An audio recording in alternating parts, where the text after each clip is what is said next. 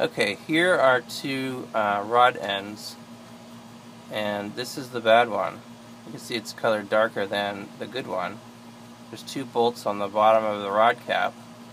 On the bad one that's dark, you can see the rod going up to the bottom of the piston up there. So that's the bottom of the piston. And for comparison, the good rods, I'm moving it back and forth there, and there's really no play. And let's look at this rod over here. Oh, how about this one here?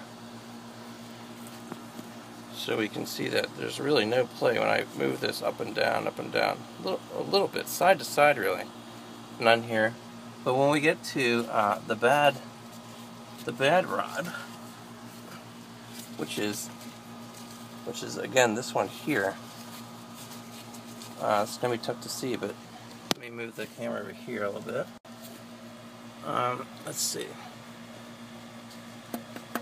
You can hear that knocking noise. Now this one next to it, I'm moving that up and down the same way, and that's fine. This one, again,